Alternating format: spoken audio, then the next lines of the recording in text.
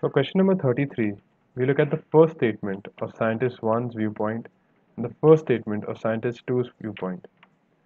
Scientist 1 states, crocodiles and non-avian dinosaurs evolved from a common ancestor that had a low RMR and was poikilothermic. Scientist 2 states, crocodiles and non-avian dinosaurs evolved from a common ancestor that had a low RMR and was poikilothermic. It is the exact same thing. And both of them evolved from a common ancestor that had a low RMR.